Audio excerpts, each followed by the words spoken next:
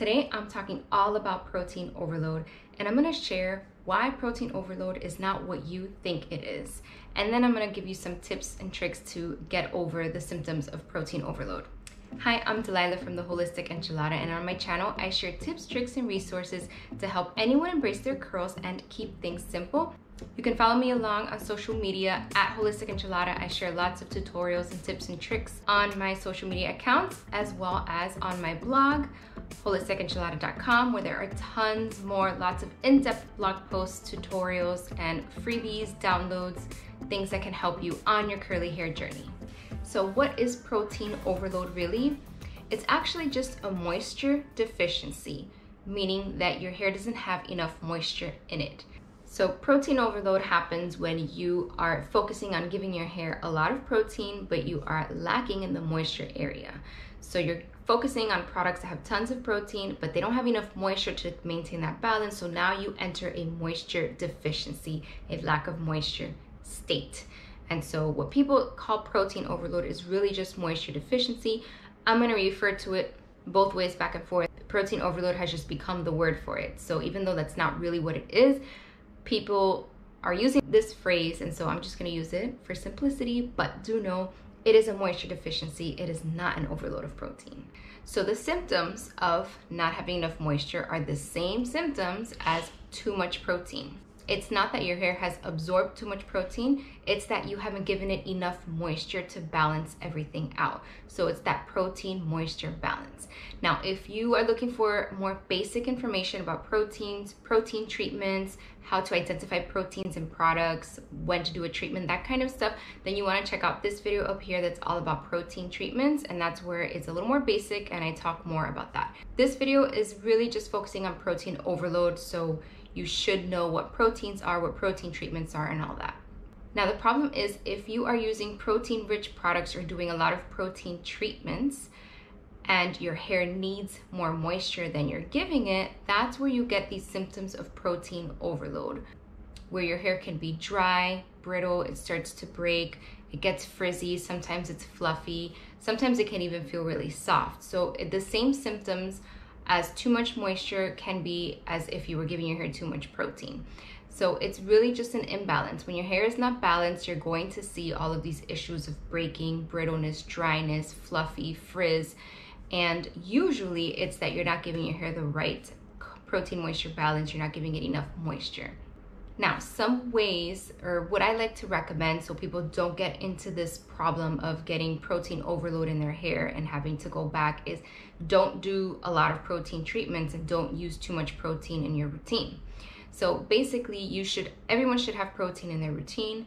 Some, not a lot. All hair products have protein in them for the most part. There are a couple that don't, because our hair is made of protein, it's made up of keratin, and it needs it. What protein does is that it fills the gaps in the cuticle. So the cuticle is like the outside of the hair strand.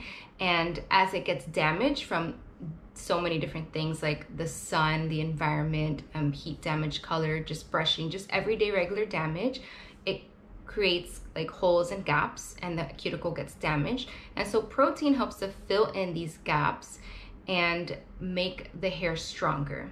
Temporarily. It's not like a permanent thing. So it will last on the hair for a certain amount of time, and then you would need to add more protein to replace that again. So the trick is not overdoing it. And like I said, I recommend that everyone use protein in your routine, but I do not recommend that if you're struggling with your hair and you do a protein treatment and it looks fantastic and you love the way it feels, that you go and you do one again next time. No, that's where people make the mistake. They have one good wash day or two where they used a lot of protein and they think this is the solution, my hair needs a lot of protein. No, that's how you get into protein overload. You need to keep things balanced. So a protein treatment, wait a couple of weeks before you do it again. Add a little bit of protein into your products, your leave-in conditioner, your gel, but you shouldn't have like super protein rich shampoo, conditioner, leave-in gel, and do protein treatments. That's just way too much. Those products have a lot of protein, but they don't have a lot of moisture. And so you're giving your hair less moisture over and over and over and over. And some hair types do handle that well. Hair types that don't need a lot of moisture, which is pretty rare for curly hair. My hair is one of those hair types. I don't need a lot of moisture, so I can do the protein overboard and my hair won't react. I won't go into protein overload as other people would. But most people do not or cannot tolerate not having moisture in their hair for an extended period of time. So you just have to be sensible and everything in moderation, basically, like they say. So I would time your treatments if you are doing protein treatments. I don't actually think that people generally need protein treatments unless your hair is really damaged, or if your hair is the type that just doesn't do well with moisture overall. And typically this is like really fine hair that's very easily weighed down, doesn't like a lot of moisture. They can go a little heavier on the protein in their routines, but everybody else needs to really calm down and keep it sensible. Like I said, a couple of your products with some proteins in it, and protein treatment maybe once a month if you need it. The more damaged your hair is, the more protein your hair will need, but you also need to give it moisture. So like I said, you can't do only protein. You've got to do both. So you want to look for protein-rich products that also have moisture in them. So like deep conditioners with a lot of protein, leave-in conditioners with protein, gels that have protein and a moisturizer in them. Otherwise, you're left with that dry, brittle feeling. If the product, let's say, for example, a gel, it's got like aloe, it's got a couple of humectants, maybe herbal extracts, there's no oils, there's no butters, not a lot of moisture in there, and then it's got a couple of proteins, that product can dry out most people's hair.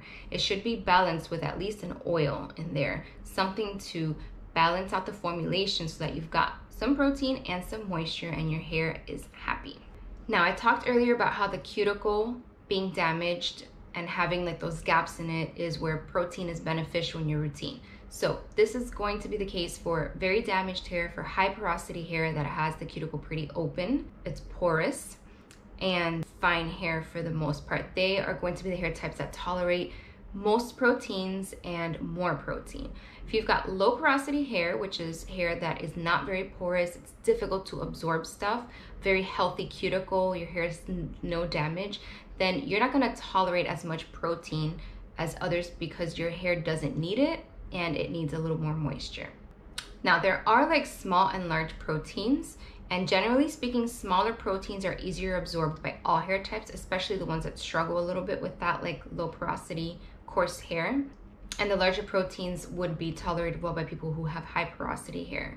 The smaller proteins are going to be things that are hydrolyzed, or amino acids, keratin, or collagen. Those are the ones you want to look for the smaller proteins. It's pretty well tolerated across the board by all hair types. Now, let's go into signs of protein overload, aka moisture deficiency. How do you know that that's what's going on with your hair? Here are a couple of signs that you may have. First off is low elasticity. So if you take a strand of hair and you stretch it, it should stretch to about 50% before it goes back to its original length. If it breaks right away, then you know that you don't have enough moisture. If it stretches a lot more than that, then you've got a little too much moisture and you can cut back on the moisture a little bit. But if it breaks very quickly before it reaches that 50% range, then you know that you need to add some moisture into your routine. Second is if your hair feels dry. But there are other reasons your hair can feel dry, but pretty much your hair feels dry, you need to add moisture into your hair. If your hair is not shiny, this is another sign that your hair needs more moisture. If your hair is breaking easily, so you're losing like clumps of hair when you're detangling, when you're brushing, a lot more hair is coming out, that's a sign that your hair is brittle and dry and that it needs more moisture to improve its elasticity. And frizz, one of the many causes of frizz is lack of moisture. So that's a big one that a lot of people struggle with. And that right protein moisture balance is a little tricky to achieve, but you definitely need to add in moisture if you're seeing frizz, along with some of these other symptoms. So what do you do if this is you're having these symptoms, you think that you've overdone it with the protein, you're experiencing some of these symptoms and you've got moisture deficiency. So the first thing I always suggest whenever anybody's hair is acting up is to do a good clarifying cleanse. Now, this is a little bit controversial and people argue with me sometimes, especially on social media, but talk to a hairstylist, talk to hair scientists, they all say the same thing. To actually clarify your hair and remove product buildup, not just environmental buildup, but product buildup, you need a sulfate or olefin sulfonate, or a combination of numerous cleansers in one. The easiest way to find that is just look for a shampoo that has sulfate or olefin sulfonate. There are plenty of Curly Girl approved shampoos with olefin sulfonate in them. Off the top of my head, I can tell you Kinky Curly Come Clean, Mop Top Detox, Malibu Sea Undo Goo, that's probably the best. And if you have hard water, the Malibu Sea Hard Water Wellness is really good because it's also chelating to remove mineral buildup. So Ion shampoo, I think from Sally's is where they sell that one. So those are a couple. And if you want to go really cheap, Suave Daily Clarifying. That's a sulfate shampoo. It's not Curly Girl approved, but I do recommend that people clarify on a regular basis anyway. And if you're experiencing these symptoms, that's your first step, is to clarify, strip your hair, start from like a fresh, clean slate. Then the next thing is you're going to up the moisture in your routine. So you would look at your product lineup and look at the ingredients list and see if you're maybe just have products that don't have enough moisture. They've got a lot of proteins in them, but they don't have a lot of moisture in them. Moisturizing ingredients are things like humectants like aloe, glycerin, honey. I can't think of other humectants off the top of my head right now, as well as oils, butters. Water is moisturizing as well. Anything that is an herbal emulsion, herbal extract, those are going to be very lightly moisturizing. So you're looking for those types of ingredients in addition to having a protein or a few proteins in the product. So scan the ingredients list of your products. You shouldn't have multiple proteins in all of your products. You can have like one protein in each one, but if you've got like 3 or 4 in your leave-in, your conditioner, and your gel, and your mousse, that's too much. So cut back, pull out those products that are really heavy on the protein and light on the moisture, set them aside for now, and add in more moisture into your routine. So more moisturizing products, things like leave-ins and curl creams that you still want protein, but you don't want a lot of it. So they're gonna be moisturizing.